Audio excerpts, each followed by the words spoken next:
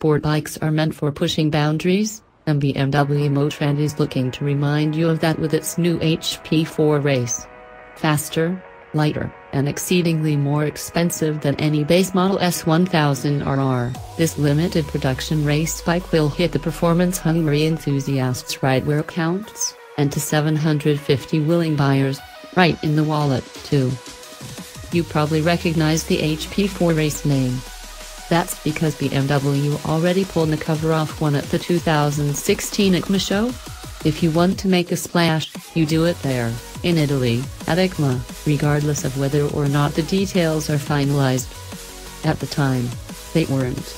It was initially left open as to how far the advanced prototype reflected what the final motorcycle would look like, BMW said. 5 months removed, we know exactly what the HP4 RACE will look like.